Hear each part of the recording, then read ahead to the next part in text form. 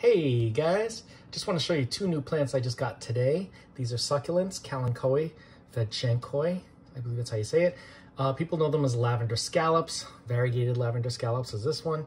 This one's inner variegated lavender scallops. Look at how beautiful these plants are. Look at this. Propagation is extremely easy. Stem cuttings, if you remove a leaf from the plant, just like mother of thousands, it'll grow plantlets along the teeth, but it's only when the leaf is damaged or removed from the plant. So they're not as invasive as like mother of thousands, mother of millions. But anyway, if you see this, I definitely recommend you picking up these drought tolerant plants.